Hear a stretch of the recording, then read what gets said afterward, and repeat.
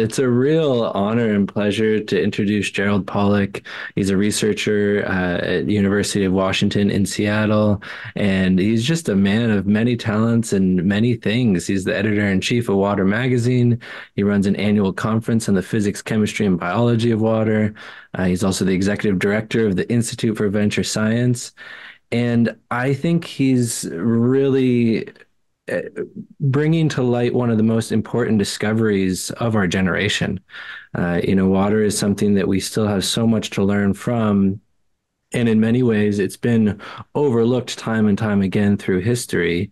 And Gerald is doing an amazing job at really clearly articulating some of these lesser known qualities of water and really finding new qualities of water that help explain the natural phenomenon that we see. So, welcome, Gerald. It's really an honor to have you here. Well, thank you. And thank you for that wonderful introduction, which I certainly don't deserve. Oh, you absolutely do. And so, for people that are totally new to this concept of that there's a fourth phase of water or exclusion zone, easy water, can you give people just a basic overview of what you've discovered here and what your work helps highlight? We discovered that water has a phase beyond the three that we ordinarily think of, the solid, liquid, and vapor. And we actually stand on this is not completely original. Our work stands on the shoulders of giants. And one of those giants was a guy named Gilbert Ling, who passed at age 100 a few years back.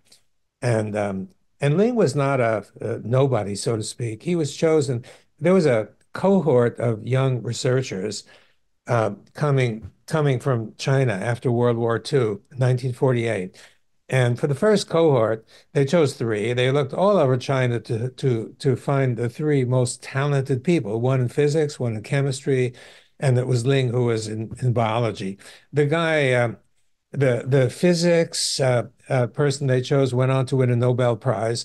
The chemist was very prominent, and my student, who's Chinese, tells me he also won a Nobel Prize, but I'm not sure. And Gilbert Ling did not win a Nobel Prize.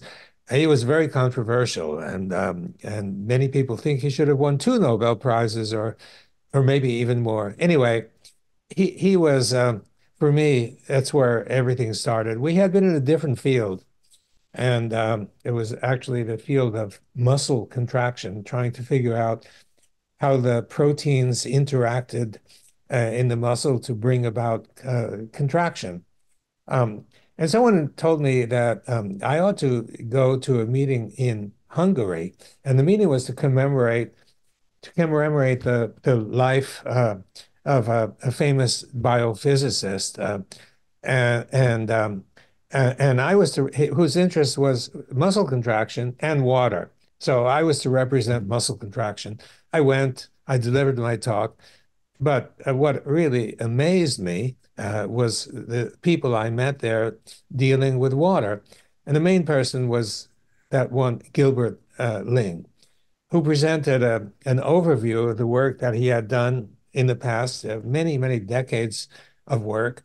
And it was also supported by perhaps a dozen other researchers who had supportive evidence. And the main theme that I'm talking about, which is what got us started, is that he thought that the water inside the cell, he had a lot of evidence. It's not just that he thought the water inside the cell was not um, like um, like this water in a glass, and the water in the glass, the molecules are bouncing around a fierce number of times per second, and they're all randomly distributed, randomly oriented. And he said, no, it's not like that inside the cell. Inside the cell, the molecules of water are lined up like soldiers at attention.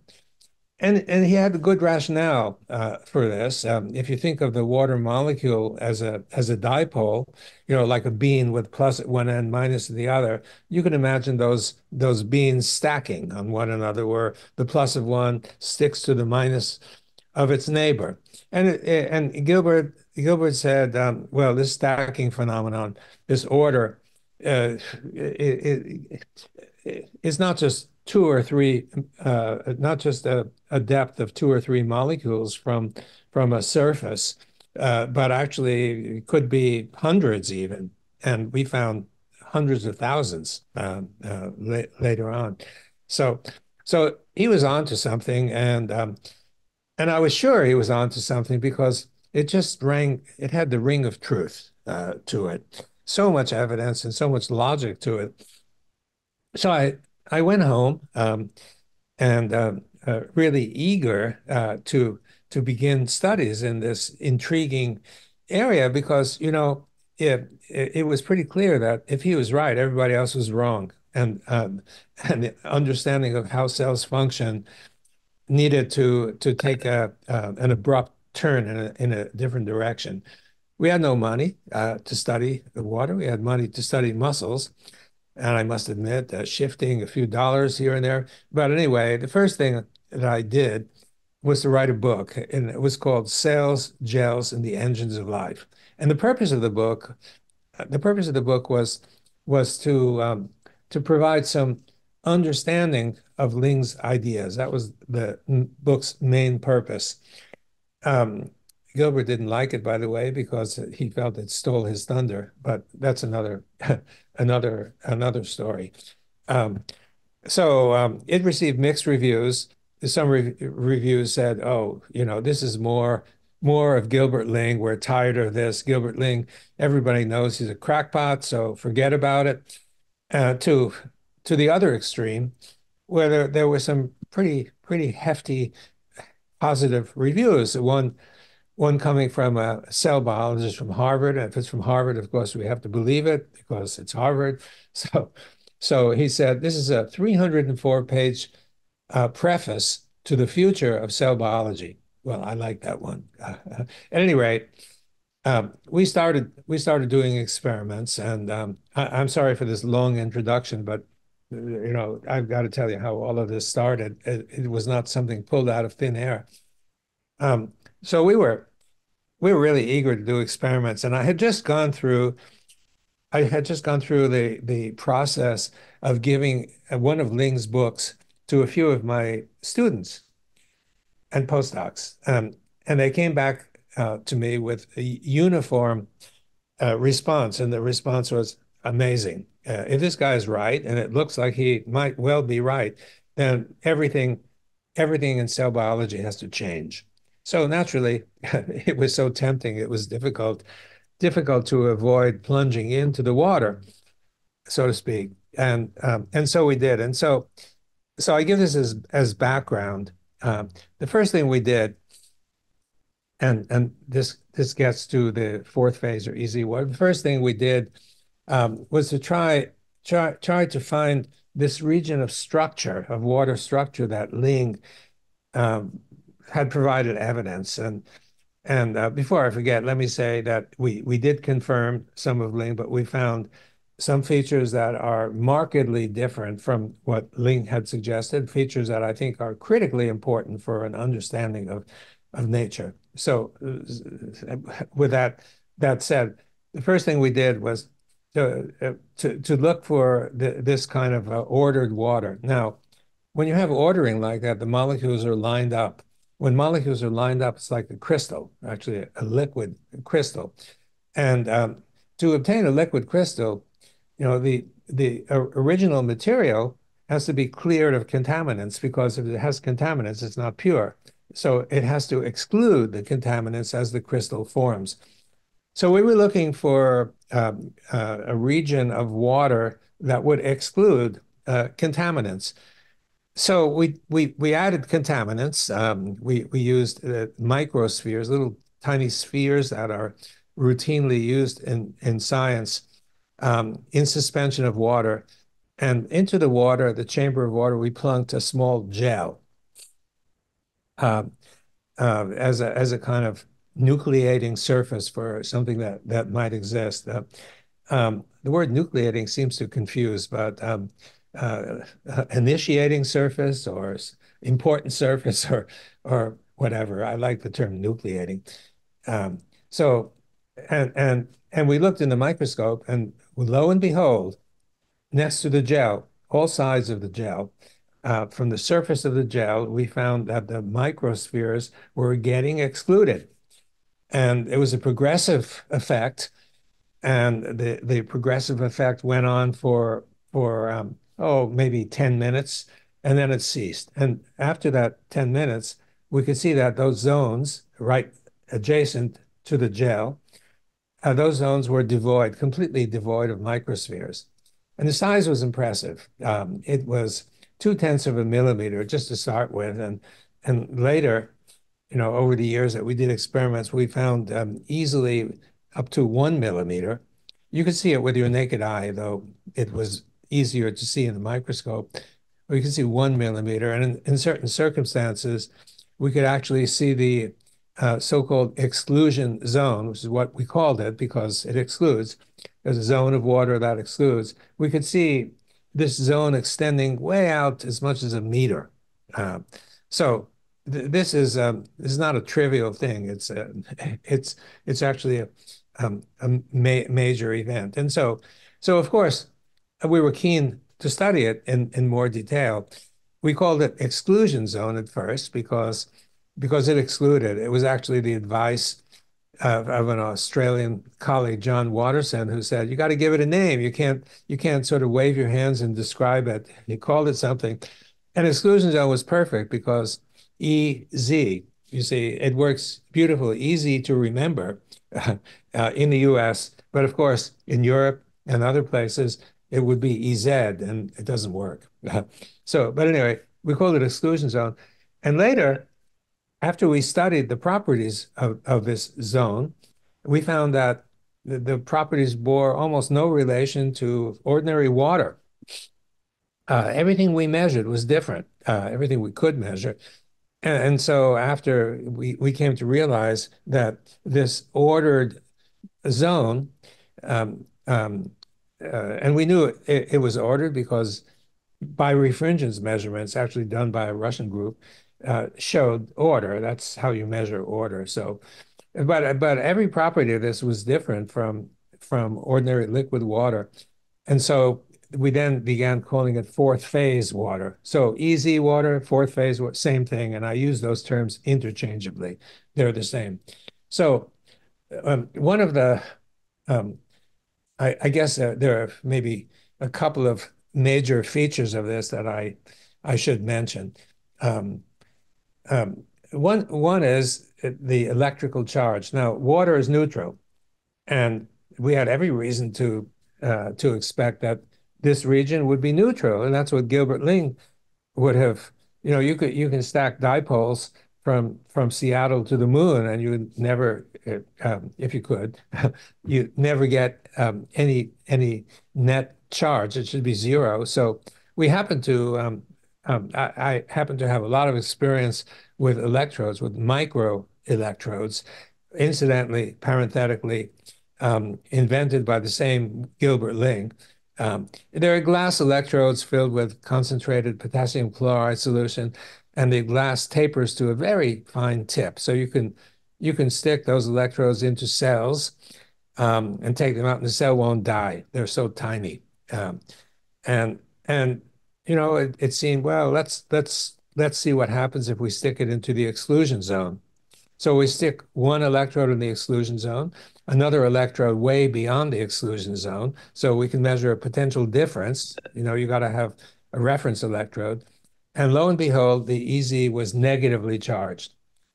It was a complete shock, so to speak, that it should be negatively charged. Why negatively charged? Anyway, we've measured this over and over, including up to today. And we find negative charge. Parenthetically, some surfaces show positive, but they're pretty rare and sort of an exception. So let me forget about that for the moment. But in biology, it's all negative, so to speak. I don't like the word negative. It's too bad that Benjamin Franklin used the term negative to describe the charge of electrons. If he had said positive, everything would fit so much so much better.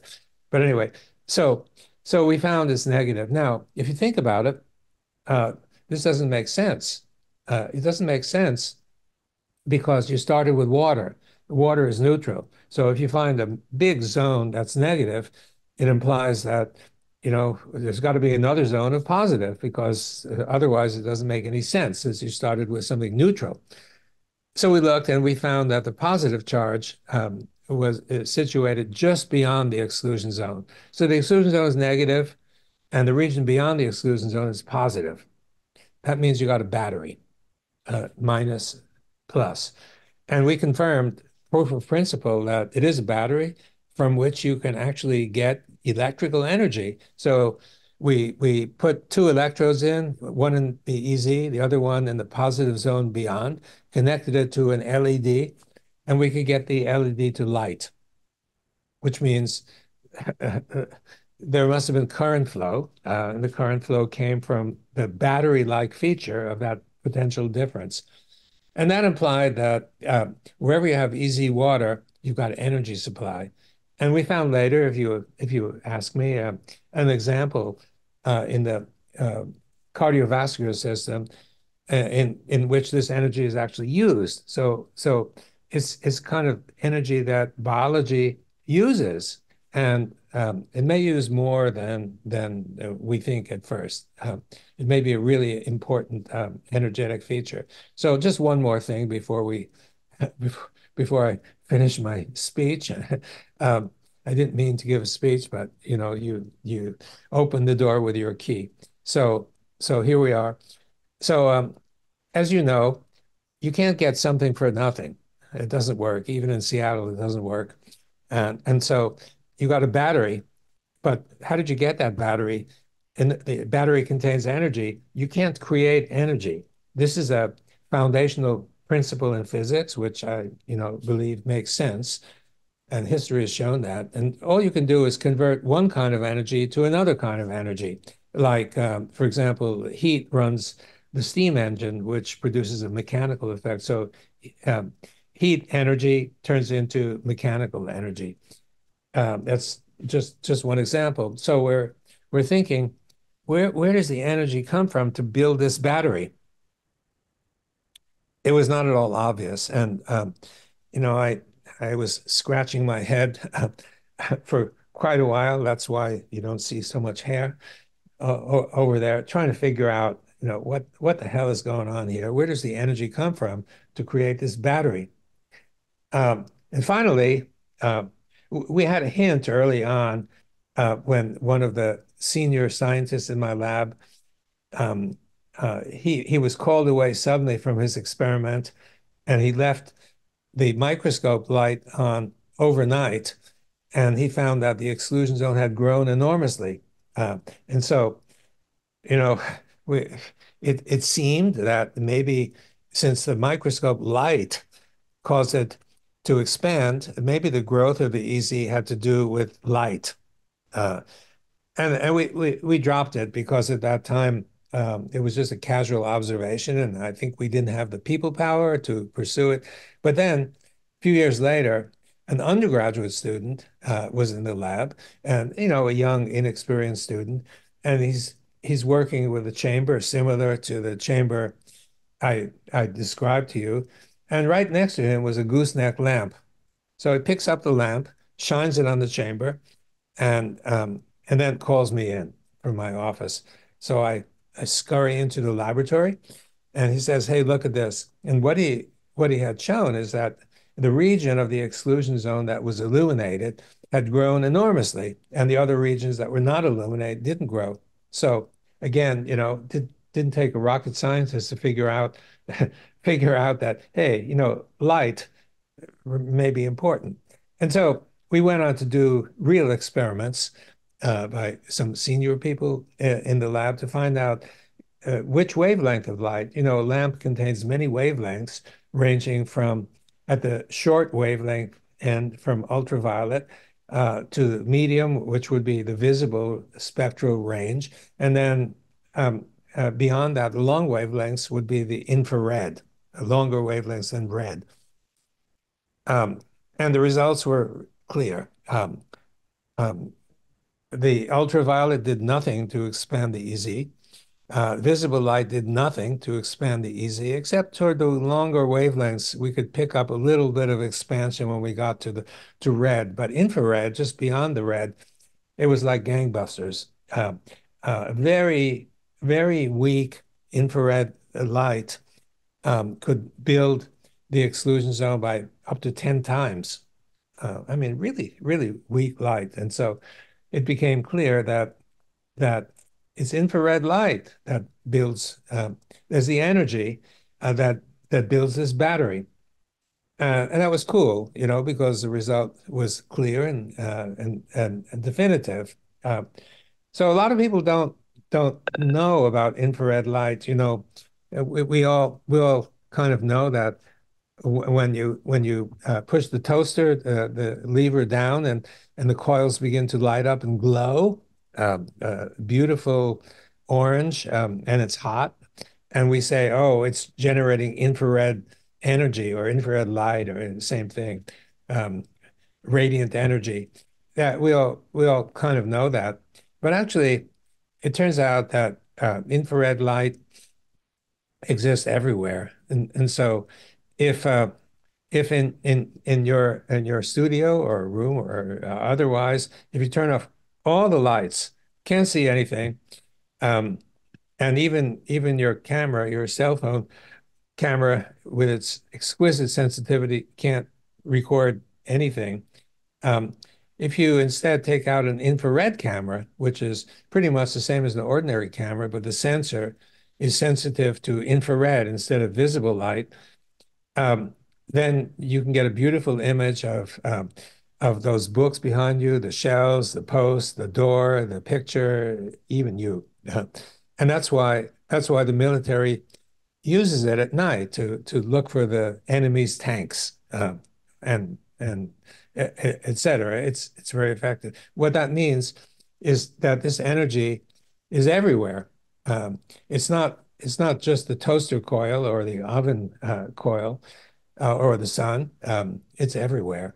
And so, because it's everywhere, and because that's the energy that's required to build easy water, easy water is almost always present under the right circumstances. So, just to summarize, easy produces a battery. The battery can actually be useful in biology, and the battery is charged by infrared light. I think I'll stop there because I don't mean for this to be a speech.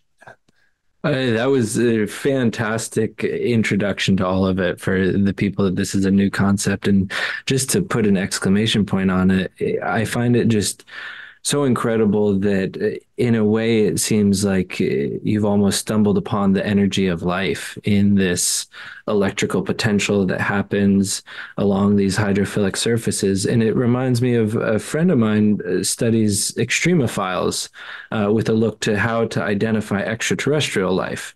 If it's so dissimilar to us, how would we identify it? And his summary of that process is that you would find it by finding an electrical gradient that you wouldn't otherwise expect. And so, in a way, it's kind of incredible that by that definition, water has these life qualities to it just in its interaction in nature. Well, Um, that's fantastic. I hadn't known about that, and it makes total sense for me, but not only because of the water, but if you just think about it. So an everyday event is the measurement of your electrocardiogram, electro, or electroencephalogram, electrical. And you can measure electrical potentials other ways around the body. It's always there, and we've actually bypassed that understanding by thinking that everything in the body is purely chemical. In fact, a good deal of it is actually electrical, and the electrical basis is much more important than thought. So I agree with you, Zach. I think you're really onto something with that. and this all it has some major implications here. I mean, one that water has this alternate phase, another that water stores energy, and these are all summarized really well in your book. That water gets that energy from light as well, and so you start to see a really cohesive picture that, to me, also looks like it has a lot of the ingredients of photosynthesis. And as Oh, we unpack that process, I wonder, can you share a bit on how this understanding of easy water informs our understanding of the photosynthetic process? I can try. I don't know if I'll succeed, uh, but but yeah, exactly. So step one, photosynthesis has, I think, 20 steps or something like that, most of which are not clear. But step one is the critical one, and in step one, light comes into the plant, and the plant receives the light, and then in the presence of chlorophyll and chloroplasts, um, the light coming in splits the water into positive and negative. And the rest of the steps of photosynthesis depend on that critical step of taking the water and splitting it into positive and negative, parenthesis, sort of like what we found. Um, However, there's one issue that, as far as I can see, has never been addressed. So if you split the water molecule into positive and negative, what do the positive and negative want to do? They want to recombine instantly because they attract each other. But that doesn't work because photosynthesis depends on, on the fact that you've got plus and minus separated, but there's no mechanism of separation. And this is a big obstacle. And so the possibility is that the separation occurs in the same way that I've been discussing, that it has to do with easy water, but it had not been recognized in the process of photosynthesis that it's a necessary condition that you need something to keep the positive separated from the negative. And the easy does that. And the reason it does it um, is has to do with the structural lattice of the EZ. It's a tightly packed lattice. It consists of sheets stacked upon one another. The first sheet would be adjacent to the nucleating or hydrophilic surface that you need to initiate the growth of this.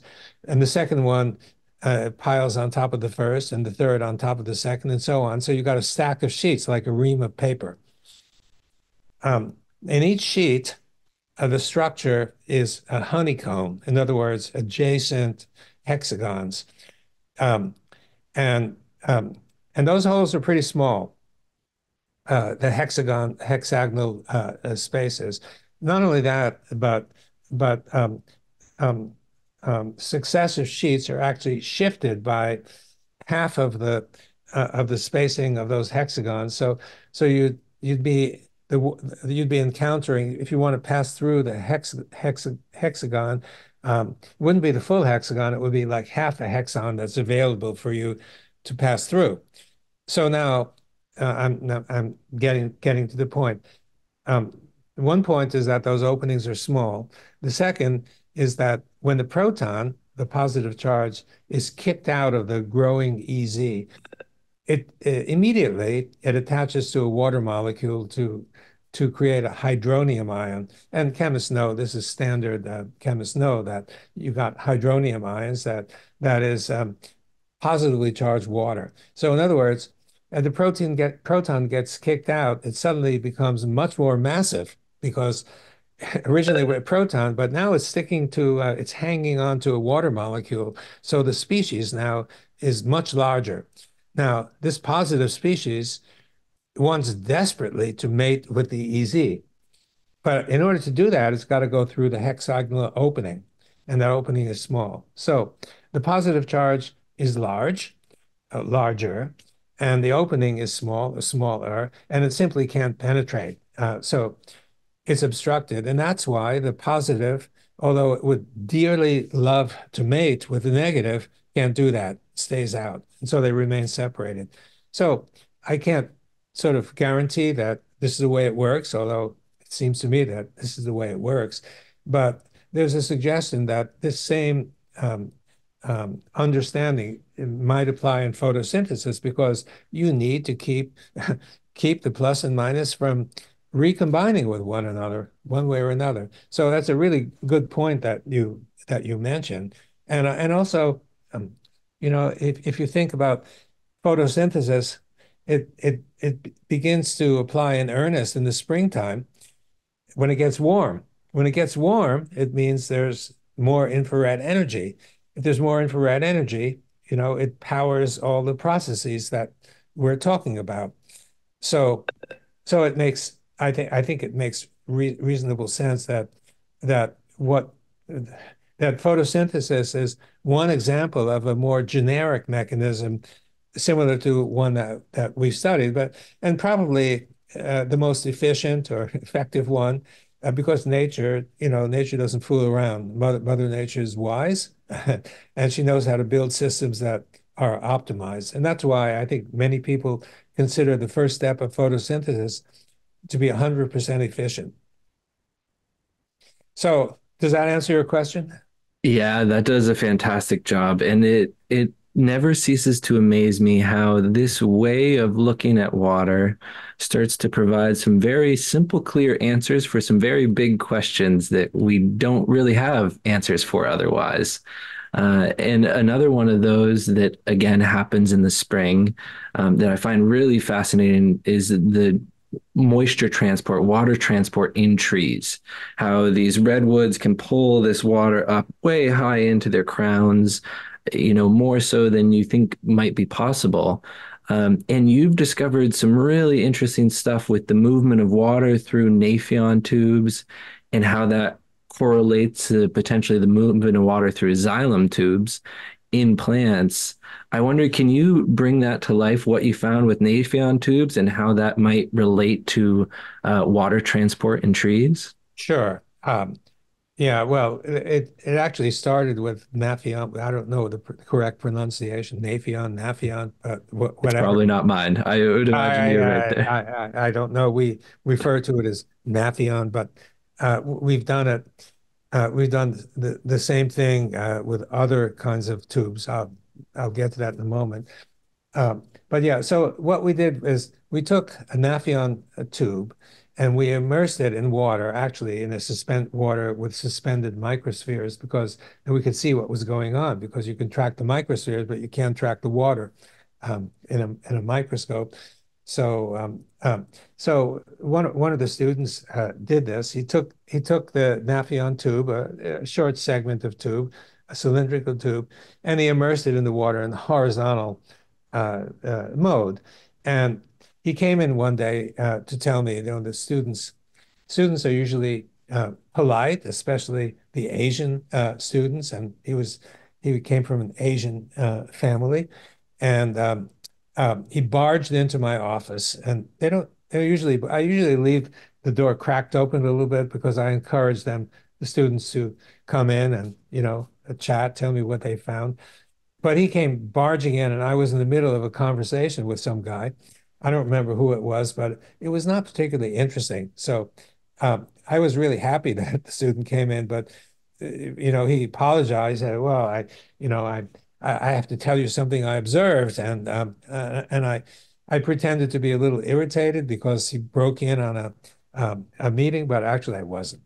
I was kind of happy. So shame on me. Anyway, he said, I immersed the tube in water and I noticed that there was flow flowing right through the tube and it never stops. It just kept flowing through the tube.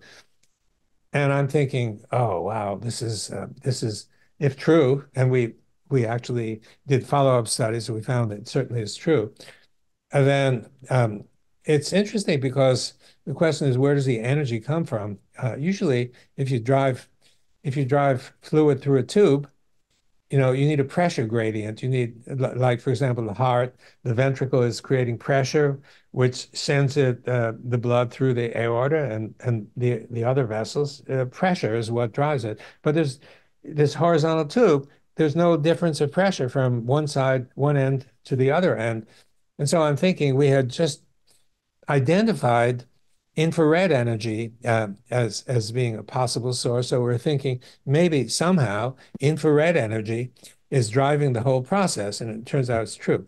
So we look more carefully, And what we found was the following. Just inside the tube, there was an annular ring that formed of EZ water, actually just outside the tube too.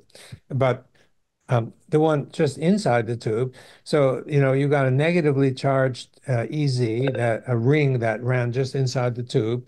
And of course, when you have negative EZ, you got positive, and the positive was sitting in the core of the tube. So the negative EZ sticks to the inside surface of the Nafion tube, and the protons are freely dissolved, or hydronium ions, I should say, are freely dissolved in the water. They repel each other. As the repulsion builds up, they want to get out. They want to get away from each other. They don't like to be in the vicinity of each other. So they're going to exit either one end or the other end of the tube. Um, and and and as, for example, if the hydronium ions exit on the right end, then new water will come in on the left end to replace it. And the process is perpetuated. And as long as there's infrared energy around, which there is, the process is going to keep going. So now, if you think about the tubes, like the xylem tube inside a redwood tree, or any plants or trees, you think of a long tube, and if you think of the tube, if you think of a 300-foot tube filled with water, the pressure at the bottom is enormous, right? 300 a stack, 300 feet tall water, but yet the water manages to go uphill, to the crown and out. So this has been a puzzle that's been debated for years and years, but we're thinking that a process similar to what we found in the lab. And by the way, if you take that tube, that Nafion tube, and other tubes we subsequently, other kinds, turn it vertically, we found that it still does its job. So this looks like this is the mechanism. This is the reason why water can actually go up, because there is a driving energy, and that driving energy ultimately is infrared energy. So does that answer your question? Yeah, that does a terrific job. And it kind of brings us to a next point, which is how this same phenomenon or process we can see observed mirrored in our own bodies with the circulation of blood, and with also where, once the heart stops, the blood continues to flow for some period of time afterwards. So what can we help understand about our own health from this same process? Well, I'm happy you asked that question, because you know very few people know what you just said, that when you stop the heart, the blood continues to flow at low velocity, and that was actually identified, or my student who was doing some experiments did a literature search, and he found a half dozen papers that presented this same result that you mentioned over a period of 100 years. Nobody paid attention to it, because you'd think, well, everybody knows that the blood is driven by the heart, and if you stop the heart, the blood should stop. Blood flow should stop. But it doesn't. It goes on for some substantial period of time, which is completely unexpected. And by the way, parenthetically, one wonders about the definition of death. Is it when your heart stops, or when the blood stops flowing, or whatever? But anyway, if it's true that when the heart stops beating, the blood continues to flow, then it's pretty obvious that there must be some other mechanism besides the heart that drives the flow. And so I actually found out about this. It was about maybe 8 or 9 years ago. It was a visit to Moscow to visit my friend and colleague Vladimir Vyakov from Moscow University. He heads, or deputy head of the biochemistry department, and a very astute guy. But I went to see him, and he quickly introduced me to the guy who had a lab down the hall. He said, "You really need to listen to this guy." So the guy came in, translated everything, translated by Vladimir, And the guy is telling me there's a big problem in the cardiovascular system. So my immediate reaction, since I did my PhD thesis on pressures and flows in the cardiovascular system, and I thought we had it all worked out, my first reaction was, "Oh, come on, what are you going to tell me that I don't already know?" Um, well, within 5 minutes, he had me convinced that he was right. And it was not the argument that you brought forth about that flow continues when the heart stops, but he had another point of view from which he could draw the same conclusion. He said, um, think about the capillaries, Jerry. He said, think about the capillary. The smallest capillaries are on the order, the inside diameter is like 3 or 4 micrometers. They're really small. But red blood cells need to pass through those capillaries, and they're twice the diameter. They're like 6 or 7 micrometers. So in order for something to happen, those red blood cells, which sort of look like donuts, with material in the hole and the material, a little bit of hole, they got to be squeezed or bent or something. And you can see this bending in videos of blood flowing through capillaries. It's absolutely true. He said, he said the bending requires energy, and it requires a lot of energy. And he did his own calculations. Of course, we never know if the calculation is correct, but according to his calculation, if the ventricle alone were responsible for driving the blood uh, through the vessels, in order to do this squeezing, it would need to develop an enormous pressure, something like, he said, like 1 million times the pressure that it actually develops.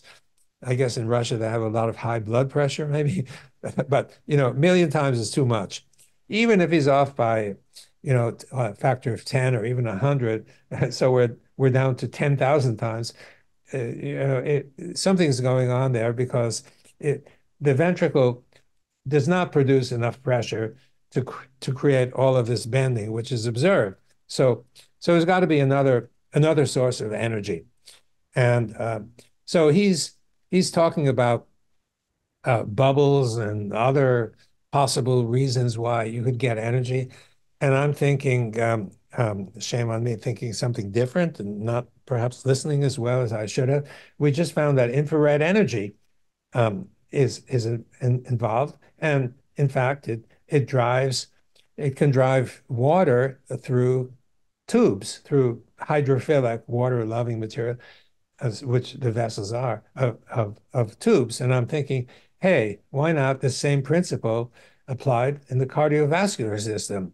Isn't it possible that the same thing that drives water up to the top of a redwood tree is enough to drive blood through capillaries? That was the way of thinking. So I went home, and um, I usually when I get an idea, I try it out on some of my students, and so I tried it out on one student. His name is Zheng Li, and in fact, I wanted him to pursue this, to actually do an experiment to see if that supposition might be accurate. He told me after, when he found that it was, he told me after that when I first suggested it to him, he thought I was in some kind of drug. It didn't make, it's a wild hypothesis. But so he did the experiment.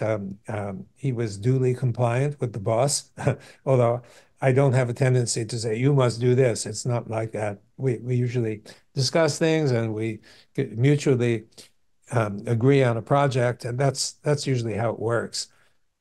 Anyway, he took a chick embryo.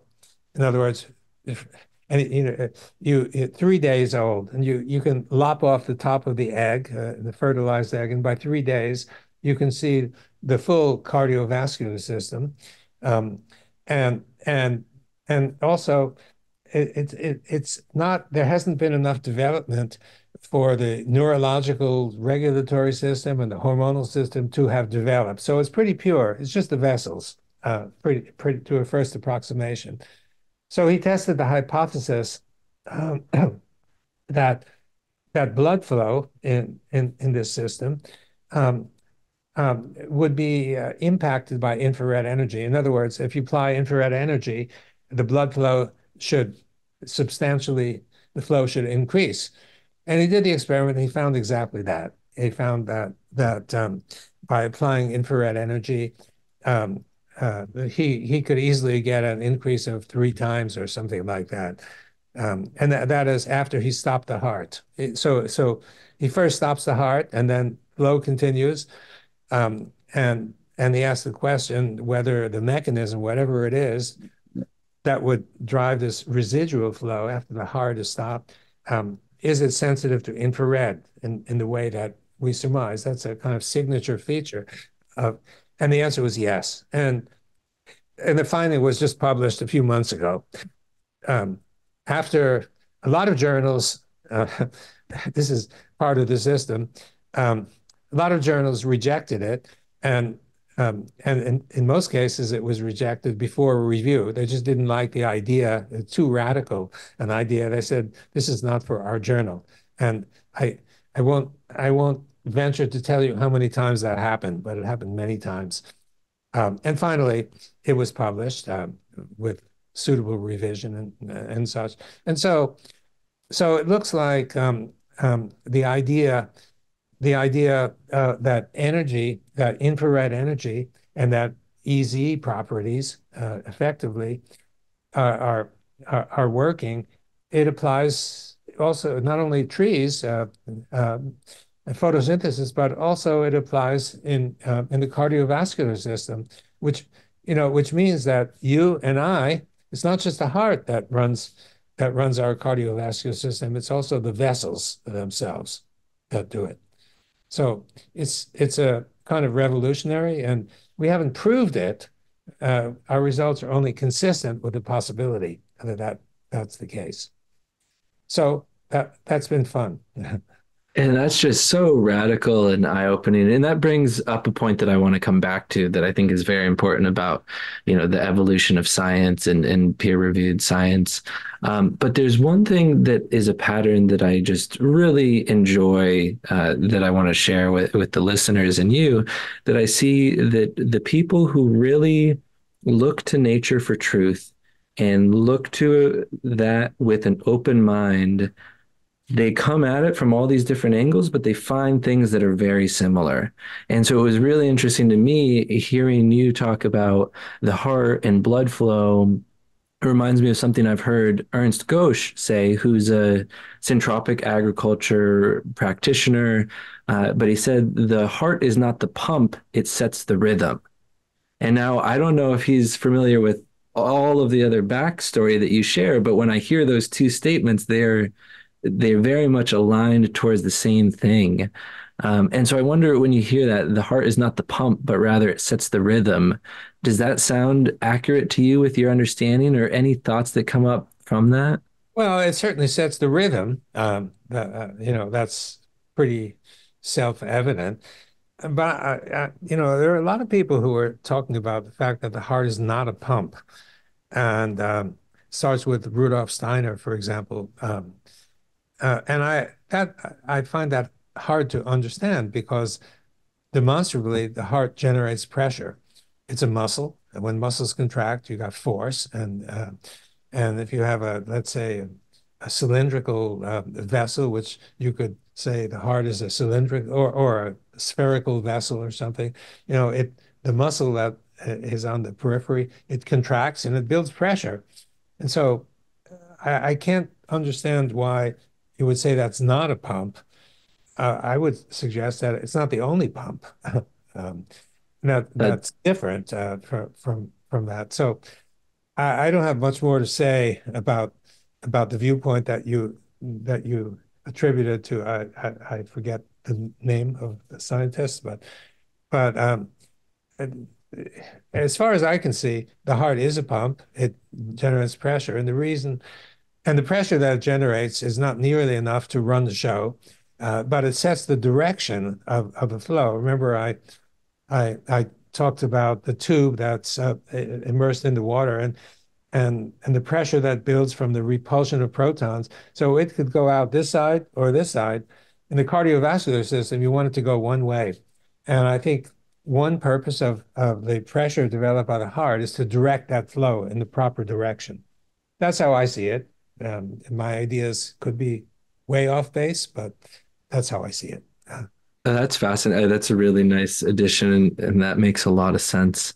Um, and you spoke to something else there that is, I think, a really important piece that we also really see going on right now, I think, with um, just how reductionistic science can get, and how also I've heard you speak really well and articulately about how, if science is sufficiently paradigm shifting, there's actually all sorts of resistance to that.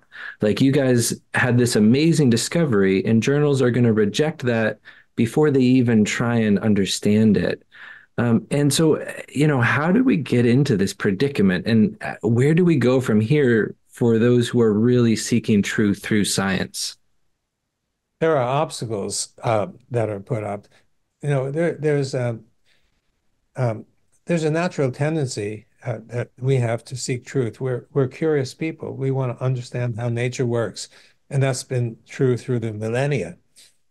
Um, but it seems to have vanished, or it's vanishing progressively from the scene. And so you raise a good question, why? Why is that happening? Evidence that it is happening is if you ask yourself, um, how many scientific revolutions have there been? So let's say throughout your lifetime, your age, what, 30 or something? What, Yep, what 36. 36. Okay, 36. I'm not supposed to ask that, but whatever. 36. So in 36 years, can you name a single scientific revolution, not a technological revolution, because there are lots of those. Zoom, for example, my laptop, et cetera, et cetera. Uh, but they're usually funded by investors who hope to get some dividend from their investment. But I mean fundamental scientific revolutions like the genetic code, um, which was 1950 something. I can't remember exactly. So that's 70 years ago, or roughly. Um, or the splitting of the atom, that's maybe 80 years ago. I mean, those those are good examples to illustrate scientific revolutions. We who knew and that you could split an atom, or who knew about genetics, and um, so they impact everybody. So I'm asking, in the past, in the years of your young life, can you name a scientific revolution of that magnitude that's impacted everybody's life? Can you do that? I think there's one in process underway right now, and it's yours. But I, Oh, I absolutely you're hear very what you're very saying. Where kind. You're, I totally agree. Where our equipment, our tooling, our resolution, they've all gotten so much better since that time. Yet we're not actually using that somehow to better discover and understand the world. Uh, okay. So you're getting to the reason why that's happened, and I have a hypothesis. And the hypothesis is that it's the system of doing science that does it. So let me expand on that. Um, I'm an academic. I'm working at the University of Washington. I've got a laboratory there, and I'm a professor at the university. And in order to do experiments, so I need to get money. The university gives me not a nickel. In fact, they take money because you got to get a grant to get the money to hire the people to do the work. And the university lops off a certain fraction, so-called overhead. Someone's got to pay for the lights and toilet paper. So, um, and typically, if you get a grant, let's say from the National Institutes of Health, I've not gotten a grant for some time, so I don't know the current rate, but the university charges overhead fee, and the overhead is maybe 60 or 70% of the actual direct funding to my laboratory. So it's pretty substantial. And the university thrives on that.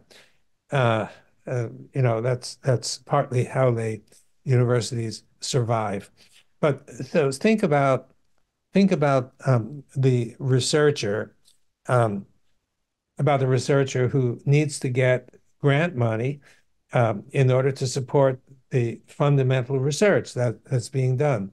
So it's really important to do. Otherwise, there's no bread on the table for your family. Could be, depending on whether your salary comes from the university or in many cases from the granting agencies. So if you want to keep that bread on your table, you're really under pressure to get the grant. Now, there's a problem getting the grant. Of course, it's highly competitive, but the example that I always like to give is you, Zach. Okay, you have an idea which runs against the mainstream. You think the Earth is a sphere, but everybody around you, let's say, thinks it's flat. Okay, I can look out my window here I'm at my home now in Seattle. I look out and I see Lake Washington. It's flat. It's absolutely flat. Looks flat. And sometimes there are vast stretches of land that sort of look flat. And so it's not unreasonable to think that the Earth is flat, at least, if you don't know anything more. But you, Zach, being a clever fellow, you think that the Earth is actually a sphere. Okay, and the reason you think it's a sphere is you've seen some photographs taken from satellites and from the moon, and hey, it looks like a sphere. Um, and there was no AI to distort at the time those figures were generated. So that was your first idea that the Earth could be a sphere because it looks like a sphere. And then you took off from now you're in Vermont, but I don't remember where you were.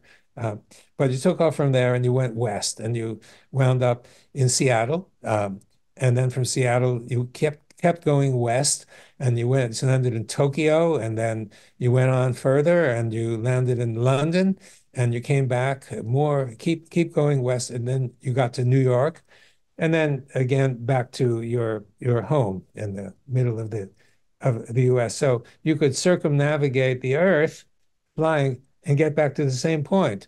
If the Earth is flat, that's impossible. So, so that's your second reason for thinking the Earth is round. So you're excited. You got this idea, and you decide, okay, this is important enough. Everybody thinks the Earth is flat, and I think it's round. I think it's a sphere, and I really want to study this because if it's a sphere, it just changes everything, and so it's that important. And you put together a proposal and you submit it to the one of the granting agencies, let's say the National Science Foundation or whatever. And so Gatekeeper sees your application and says, this is a revolutionary idea, but I don't know Zach Weiss. Who the hell is that guy? You know, and I it's my duty, my absolute duty to get the proper reviewers to find out whether this guy is a crackpot or, maybe he has something reasonable to say. So I, as the gatekeeper, will hire the experts in the shape of the earth. Who are the experts? They're the flat earth people, which means that your round earth idea is being judged by your opponent, by flat earth person, by the experts in the shape of the earth. So what's your chance of getting funded? Approaches zero. They're going to say, well, he really needs to specify how he's going to interpret his data and what kind of statistics he's going to use, blah, blah, blah. Anything to make sure that you don't get the money. And everybody's sitting around the review table, and it might be a dozen people or so. Um, they're mostly also flat earth people, and they're thrilled and delighted that the main reviewers find reason to challenge your idea. They don't want your idea to succeed. If your idea succeeds, they fail. So you're not going to get your money. Now, a lot of people understand this, scientists, but they don't understand how pervasive it is. So it means it's a sort of a quieting effect on people. You got a radical idea like the shape of the Earth, but it's pretty risky because if you submit it, you're not going to get your money, and also you're going to get a reputation pretty soon. Zach Weiss, oh, he's that crackpot guy who comes up with these weird ideas. And next time you apply for a grant, they're going to remember that. And so you're jeopardizing your entire career if you put in a proposal that the earth is round instead of flat. So now multiply that by every field in science, and you've got a situation where it becomes very risky to propose an idea that challenges the prevailing idea.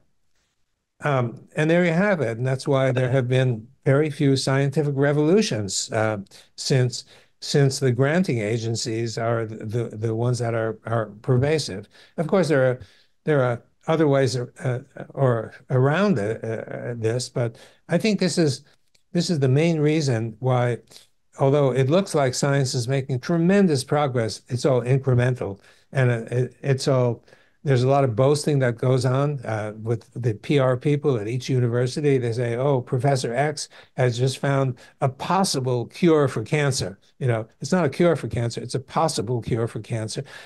And they're going to tout all these findings, which, in fact, don't really amount to a whole lot, but it sounds good. And so the universities are in competition with one another and granting agent and sorry, other research institutions. They want the world to know that their people are are really pushing the frontiers of science, but in fact, in almost all cases, they're not. So that's my take on the problem, if that makes sense.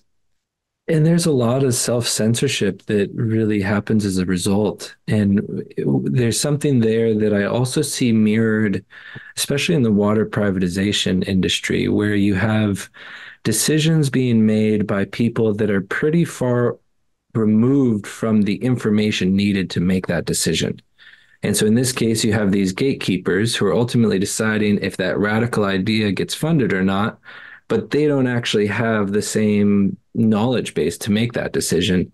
Same thing is happening very much so with water, where we have these decisions being made around how to maximize profits that aren't in connection with the people actually living on those landscapes.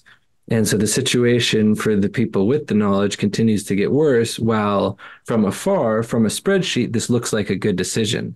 And I think same with the gatekeepers of science from afar, without all the information, it looks like a good decision because instead of deciding with the actual knowledge base, they're just deciding with a thin little line of information at the surface that I think gets in the way of a lot of this innovation and positive work that could be happening otherwise.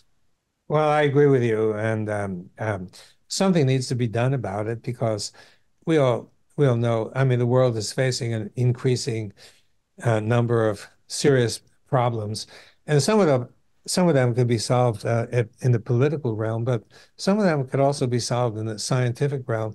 When you have a scientific revolution, which is really what we want in science, if you have a revolution, it always leads to new technologies that you would never even have dreamed of. So, example, some guys working at Bell Telephone Laboratories 80 or 90 years ago discovered semiconductors. They had no idea, what it was fundamental science that they were doing. And without that finding, we would never have transistors, we'd never have integrated circuits, we'd never have computers, et cetera, et cetera. They had no idea of what their finding would lead to, but it brought a lot. And there are other examples of that. For example, the finding of X-rays. Um, and nobody ever thought that you could do imaging with X-rays. And look what that's done for medical diagnostics. So it happens regularly that if you have a scientific revolution, it brings new technologies, and the new technologies can solve problems. And I think there's nobody who would disagree that the world doesn't have problems. And some of those problems could be solved. Um, so it's really important the idea of promoting or restoring or developing a method that can produce scientific revolutions is of the utmost importance.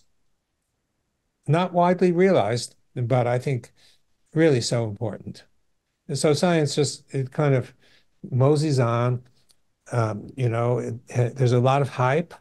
In New York Times every day now there's a section on science. There used to be once a week, I think, but there's so much that seems to be going on that it's necessary to have a special section on science. But in my own view, the science has not really led to any serious revolutions, which is what we need. Yeah. Yeah, I couldn't agree with you more. And one of the things I really, really appreciate about you is that you're a man of action. Can you tell people about the Institute for Venture Science, what it is, and what the vision is for it? You know, I will tell you in a moment, but I have to tell you an anecdote or a moment. My late wife, she used to tell me, she said, Jerry, you're running five careers simultaneously. One of them was the Institute for Venture Science, and and if you take on any more, I'm going to divorce you. Of course, she couldn't divorce me because although we were together 25 years, we never were officially married, so divorce is impossible. Uh, but I got the idea. And one of those is the Institute for Venture Science. There are also a lot of other things going on that take my time, and I'm very sensitive to um, that to the time because there's so much that I want to do. But I felt a compelling interest to create the Institute for what became known as the Institute for Venture Science. And even in the field of muscle contraction, my former field, there was a dominant paradigm. And and that paradigm, we had clear evidence that there was no way that that paradigm could be correct. The problem was that the paradigm was put forth by a towering scientific giant, Sir Andrew Huxley. Huxley Huxley was a member of the famous Huxley family. He won a Nobel Prize for his previous work on channel on membranes, uh, and he was president of the Royal Society, a master of Trinity College, Cambridge. And when he walked into the room, it was a hush. It was like God has entered the room. You couldn't challenge this guy, but his theory was all wet. It's still all wet. It's pervasive all over, but it doesn't agree with the evidence. I mean, there's a blatant disagreement with the evidence.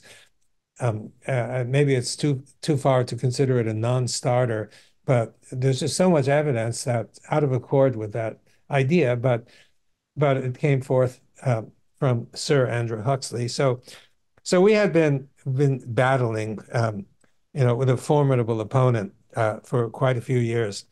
And I wrote a book on muscle contraction in 1990, and I explained all the evidence and the reasons why it didn't agree. And it started to come to me that not only that experience in the field of muscle contraction, but experience later in the field of water, where the same principle applies.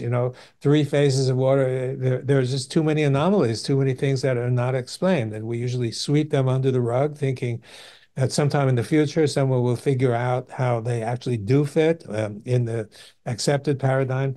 But when the number grows so high, you begin to wonder whether there's something fundamentally amiss with that paradigm. And having all these experiences led me to think seriously about the whole system. And the thinking was enhanced by some work I did with the two major funding organizations, the National Science Foundation and the National Institutes of Health. And I participated at high-level meetings with the administrators of both of those organizations. And the idea was to do something uh, uh, to institute some change in those organizations that, say, with 5% of their budget, that was devoted to revolutionary science. Um, so I was very active in doing that. And I think my input made some progress. Some programs were developed. And for a year or so, they seemed to be working. And then they reverted back to what they usually do. So from that experience and my own experience and thinking about scientific revolutions and such, I decided to take the bull by the horns and do something. So I spent a year or two discussing various ideas back and forth with a whole bunch of colleagues, getting their input and massaging the ideas, and finally came up with something. And that something turned into an organization that's actually a 501(c)(3). That's tax-free if you donate. It's called the Institute for Venture Science. And let me just, before I go on a moment, the URL, if anybody is interested, we could use donations. We're happy to receive them.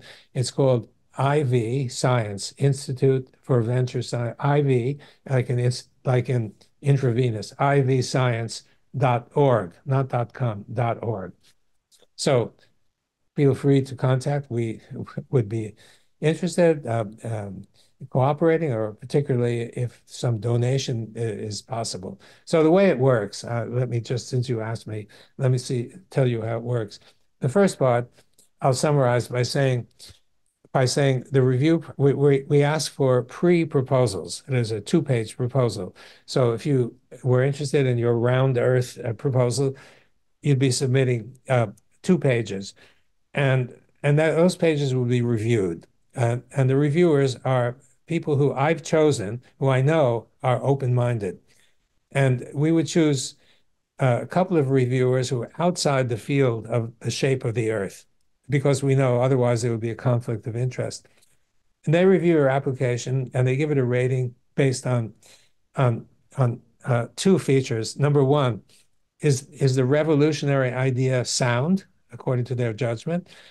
Have you presented it enough to convince us that it probably sound? And second, does this guy, Zach Weiss or whomever, have the capacity to carry through what he thinks or not? And so you get a composite score. And in the first round, we had 200 of them, and we picked 15 to submit full proposals. And the full proposals, a little more extensive, I think 6 or 7 pages, um, and there, not only not only are you requested to produce a proposal, but you need to list a half dozen people who would object to your proposal. We go to those people, we ask them why they object, and next is an interview with you. And we're going to ask you to respond to that critique from those people. If you respond well, then it's to your great advantage.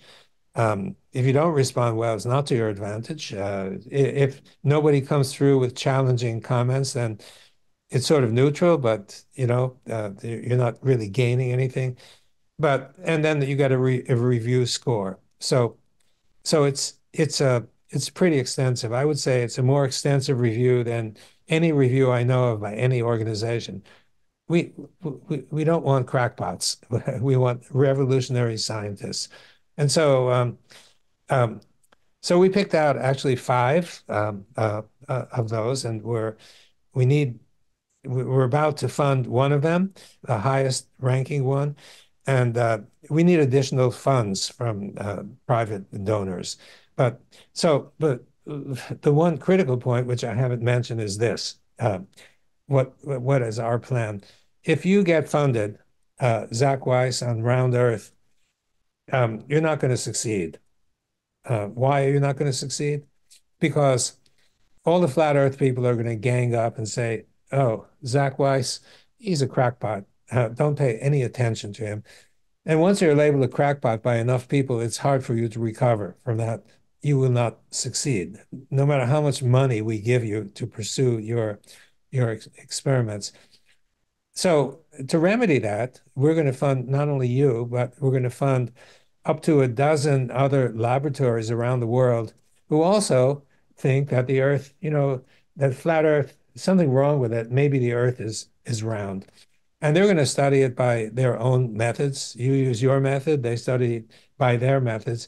And next year, at the annual meeting of the Shape of the Earth Society, There are going to be a dozen people who come and they're going to report that no, the Earth is not flat, the Earth is round. And and the young people who are coming to that, their eyes will be wide open. We never heard of such a thing. It's amazing. And a dozen different laboratories, each one using a different method, comes to the same result. Um, my prediction is it won't take more than 2 or 3 years before there's a scientific revolution. Um, and that's the idea. That's the central idea of the Institute for Venture Science. Um, we need funds. We're developing various marketing videos because we haven't done much of that, and because I don't have time. Otherwise, my late wife will divorce me, so to speak. You know, so so um, and we've actually tried this out on a whole bunch of different people, and there's a lot of enthusiasm over the idea. It's just that we need more money to implement it properly. So thank you for asking. Absolutely. And just that's such a smart, clever way to start to unravel the challenges ahead of us. And so I really just commend you for thinking all of that out and not just setting up people for immediate success with their work, but for long-term success in the field. I think that's so important. And so folks in the webinar, I put the link in the chat. Please go there, share it with people. Projects like this need more funding to actually move things forward. And so it's really important that we support these really important endeavors that are helping to revolutionize science, really. Um, so Well, I would love to just keep you here all day, Gerald, but I've got a few more questions and then we'll open it to the audience for a few okay, and then start wrapping up. So, okay, folks, put your question in the question and answer as we're going through these last few, and then I'll pull out a few. Um, but one of the things that I really want to pick your brain about selfishly here is that when we're building water landscapes, we're doing a lot of things to create biofilters. And so these biofilters are essentially areas where water is moving through rock, gravel, sand, basically a natural waterway, a creek. Whether we're moving water around or circulating it through these, we see time and time again, whether it's for a healthy aquatic system or a natural swimming pool, these biofilters are very effective at cleaning up water. Now, they're providing some vortexing. There is thought to be some biological actions, but the more I learn about easy water, the more that I think it has a role in this process because we're essentially creating a lot. I wonder, are there any thoughts that you have from your observations and learnings that we might want to consider in terms of the function of these biofilters and what might help enhance them or different things that we might want to avoid? well, I have no expertise in this, but I have a few ideas and the thoughts that could conceivably be relevant.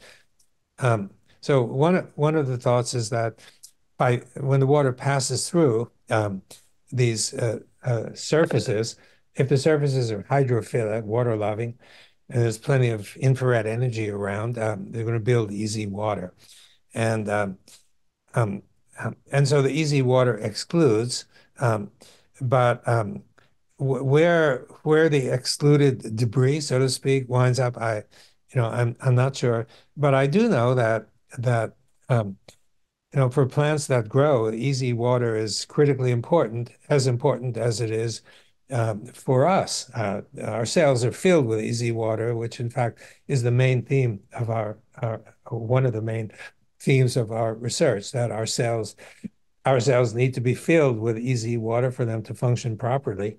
Um, and the same is true in plants, that they need to be filled with easy water. So if the water is flowing past these surfaces and meandering and such, they're going to pick up some of the easy water that grows on the surface of those substances through which it's passing, and um, and some of the easy as the water flows. it will erode some of the EZ that would stick to, say, the rocks, and you get EZ water in the flowing water. See, and we know that that's really good for the health of the plants. For example, the farmers I've spoken to have always maintained that they'd much rather have rainwater compared to irrigation water, and rainwater contains EZ. This is another topic that we haven't gotten to, but my book that's coming out soon in the next few months deals with um, uh, many issues of our environment and the idea that many of these processes that happen in our environment depend on easy water. One of them is weather, for example, and I spent 4 chapters on that, and I attempt to go from fundamental principles up to hurricanes, starting with the basics and leading up. How do you explain it? I haven't seen anything like that ever, but it may be my limited exposure.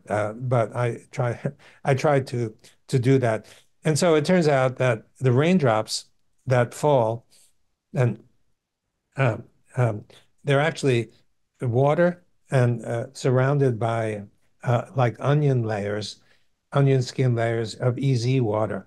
Um, and so they fall on on the soil, and there you have EZ, and EZ contains energy, and it's important for plant growth. And I've seen or heard from perhaps a dozen different agricultural people who maintain that some kind of structured water is good for the growth of plants, and rain is one of those because it contains structured or easy water.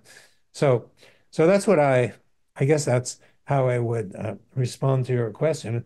And in terms of of our health, one of the approaches that's highly recommended is to so-called juice. That is going to your backyard, taking some of the leaves of some freshly grown plants, squeeze them, get the water out or the stuff, and drink it.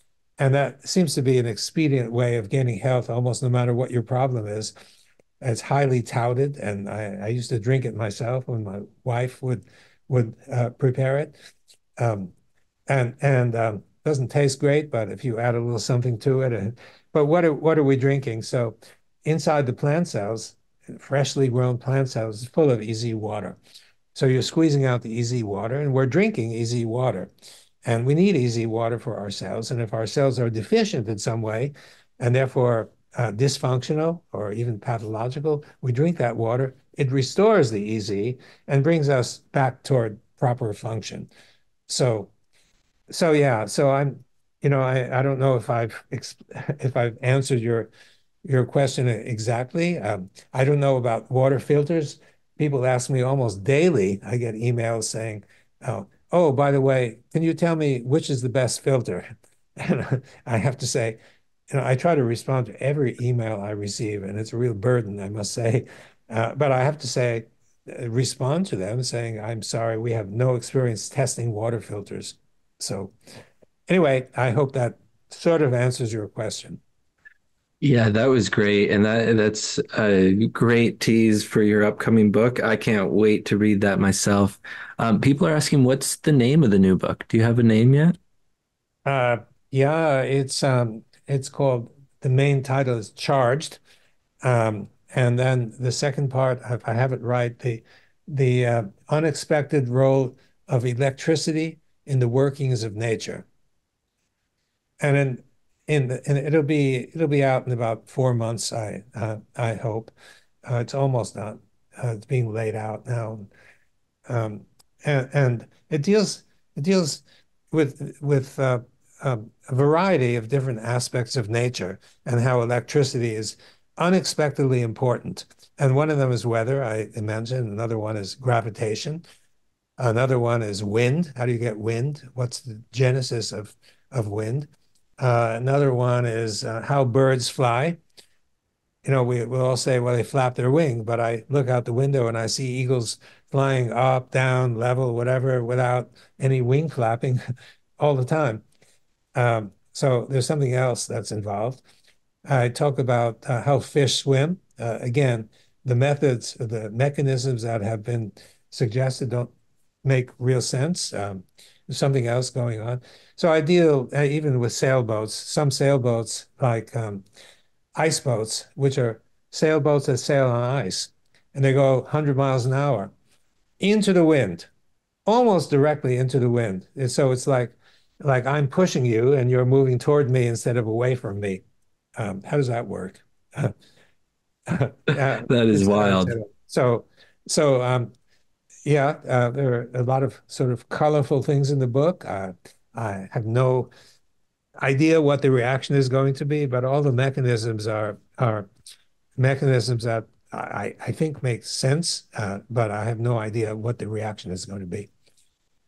That's awesome. I cannot wait to read that myself. Very much looking forward to it. And we'll be sure to let everyone know in the community when it comes out and where to find it. Oh, thank you. So yeah, very much looking forward to that.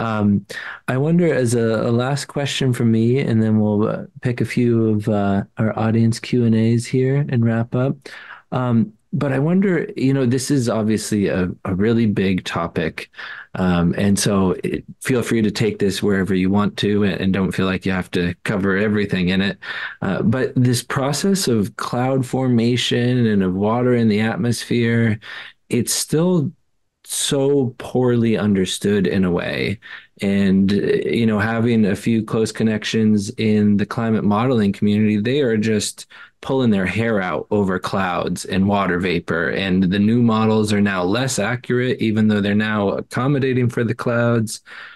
And so I wonder, and this sounds like a good tease for your book as well, if you could share a bit on how you think this fourth phase of water, what kind of impacts that might have on cloud formation and on the weather cycles that we experience. Well, you have a few hours. Well, let me just say a couple of things about clouds.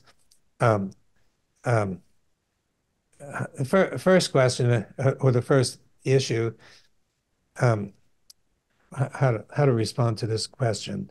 The first issue is we see clouds in the sky, right? And um, and the question is why are the clouds in the sky? The clouds consist of little droplets of water, and they sometimes they'll come down as rain. But I look out my window and I see those clouds there, but it's not raining. And if the cloud consists of little droplets. Um, what keeps them up? Because if you took a tall ladder that could reach all the way up to the level of the clouds, and you took a pitcher of water and you turned it over, the water would come down and hit me on the head, right? So there are little droplets, and all these droplets are heavier than air. How come? How come the clouds remain suspended in the air, right? That's something perhaps you haven't thought about, but it's a really important question, right? And and the answer to that, I believe, is actually not complicated. But there's a lot of background that you need to come to this conclusion, is that the clouds are negatively charged and the Earth is negatively charged, so they repel. Okay, so that's requires elaboration and background, and we don't have the time here to go into that, but in the book I do. That's the first thing. And now, next thing is I look at the clouds there and I can't tell if it's going to rain or not rain. In Seattle, we have a lot of clouds, especially in the wintertime, and sometimes they unleash their contents and sometimes they don't. Who turns on the rain? Where's the switch? Completely unknown, right? Nobody understands it. And I deal with that in the book. And the answer is actually surprisingly straightforward, but maybe less than obvious. So I did an interview once with a guy who was in the atmospheric science field. And during a break in the interview, he whispered to me, he said, in our field, there are two things we don't understand. One is evaporation, and the other is cloud formation. Um, and from another person, and it's true, and from another person, I heard that what's going on in the field of atmospheric science is very little physics, chemistry, and mostly computer models. We all want to know, should I take an umbrella to work tomorrow or not? You know, and as you say, the models are, they're mostly based on history, historical patterns. So you measure the temperatures and pressures and whatever that exists now and compare it to those that existed over the years, and then you can sort of predict what might happen. Sometimes it works, it doesn't always work. There's almost nothing on the physics and chemistry of what happens with weather and clouds. And because of that, the issue of global warming and weather pattern changes, it's almost impossible to figure out what's going on if you don't understand the fundamental underlying principles. I hope in this book that I'm able to makes I guess I hope that what I have been producing or produced makes some sense and helps in that vein. Going further is maybe too much for this interview, but I hope you read the book and see if you agree or disagree uh, with what I put forth. That's perfect. Awesome. That's a perfect answer. Um, Now, I wonder, I'm just going to try and combine a few of these questions together. Um, and a lot of people are asking, I think you've spoken to this a little bit, but maybe you could just elaborate that. And this is maybe a multi-parted question, but how strict are the conditions for this easy water to form? How present is it in nature? And are there any studies being done with its effects on plants or how this might be applicable to agriculture? Well, um, for the second part of the question, I mentioned earlier, I haven't kept track, uh, but I get emails from people talking about using some kind of structured water, easy water, fourth phase water, just so-called structured water. And uniformly, they say it makes a really major difference in plant growth. So, yeah, I think it's important. I wish I had kept track, but I pass this on to some people who might use the information. We don't engage in any kind of commercial activity. We had a startup company for a few years, but we don't have that anymore.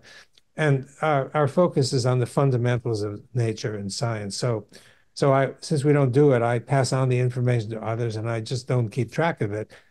But I can say that I've heard from many people, many meaning like perhaps a dozen or so. I can't recall that easy water is great for plant health, and I can understand why, because plants are so similar to animals, and we need that kind of water in our cells for our cells to function.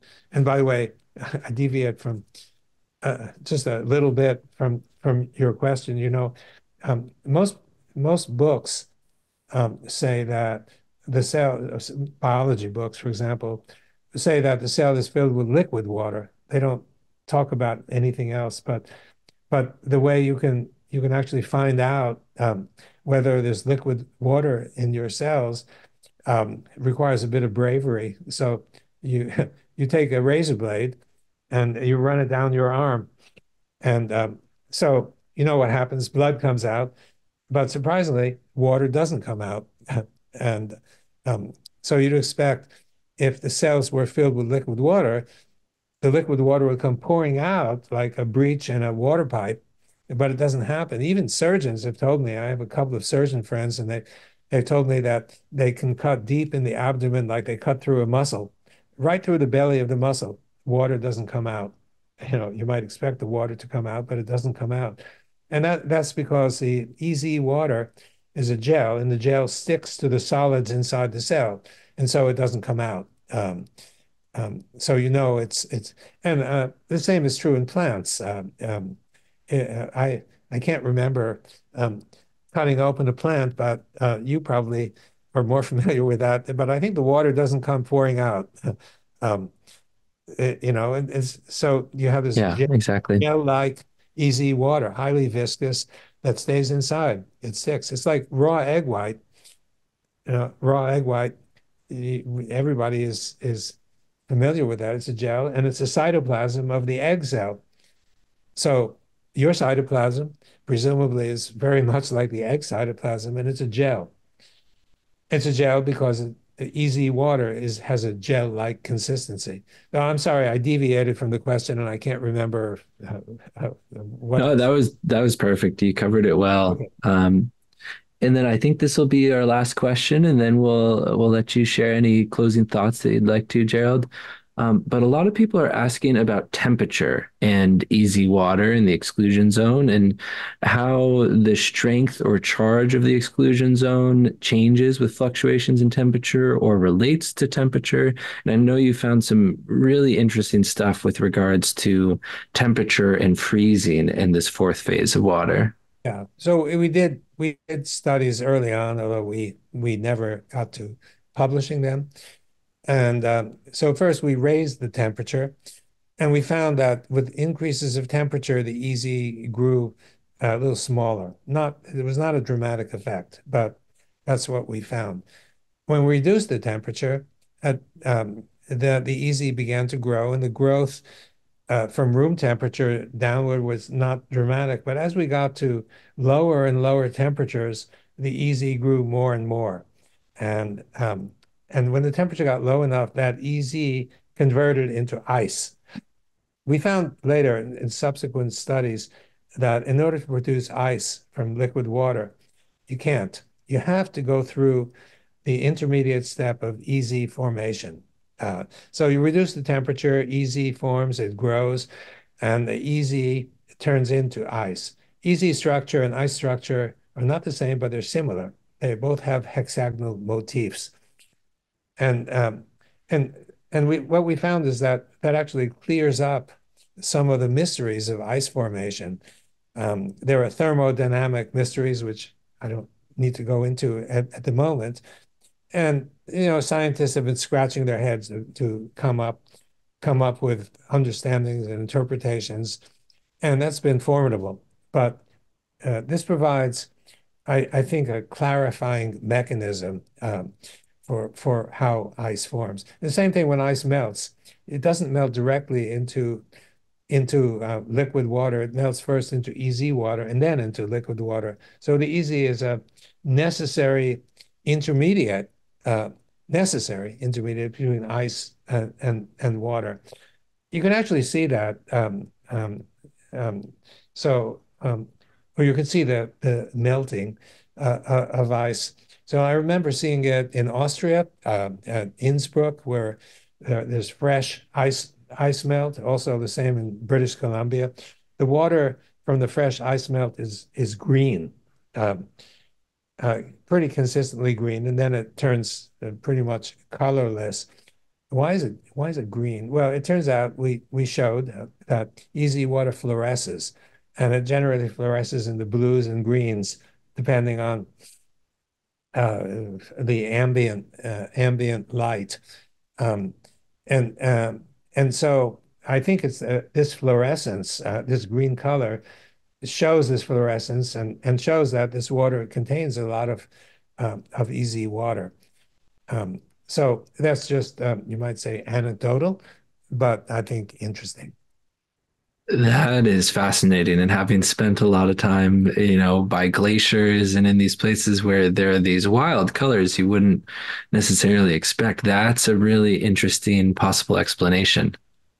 Well, yeah, I think others talk about minerals causing it, but it's not so clear how minerals cause it because you could put minerals in water and the water doesn't turn color uh, usually, except in a few unusual cases. I mean, like modest amounts of mineral, but yeah, we documented this fluorescence. Um, So, okay, I think that Yeah, answers the question. Yeah. that's perfect. And this has been such a great webinar. Really appreciate you taking the time to share all of this with us, Gerald. Really appreciate everyone who joined us today.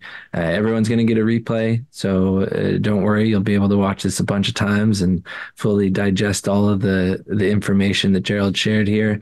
I'm going to pop in the chat the links for Gerald's work, and then we're also going to send out when it's available the details for Gerald's new book, which is going to be fascinating. I can almost guarantee it. Um, Gerald, any final thoughts you want to share with folks as we wrap up today? Uh, yeah, there are, I guess, a couple. The first is that our own lab could use some donations. This is completely independent of the Institute for Venture Science, um, and we've been struggling. It's really hard for reasons that we've discussed to get money from funding organizations.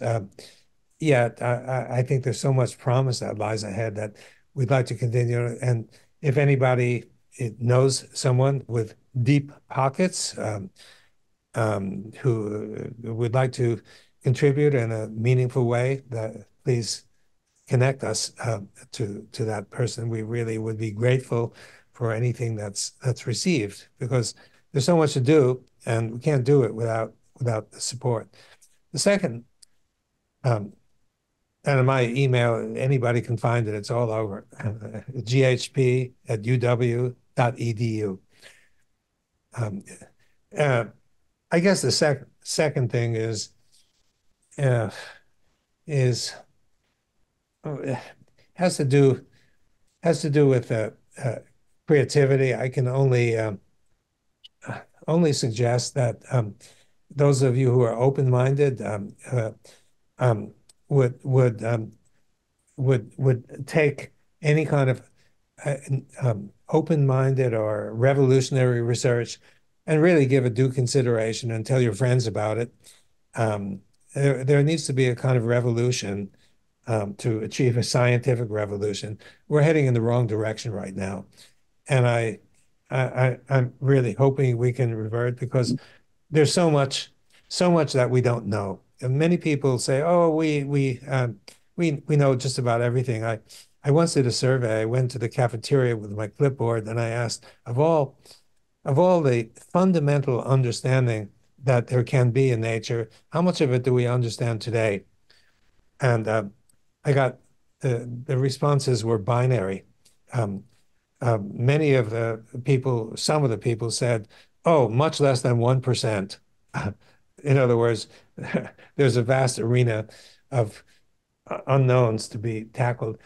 And the surprise came when the people, mostly in the sort of medical research community, said to me, "Oh, maybe two-thirds or 70%."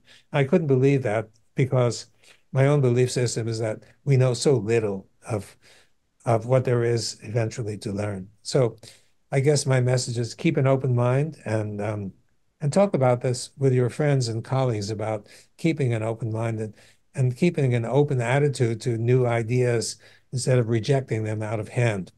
So I guess I'll close with that. That's awesome. That's a great place to leave it. It reminds me of one of my mentors, Sepp Holzer's, my favorite quotes from him. What we know is a drop. What we don't know is the rest of the ocean.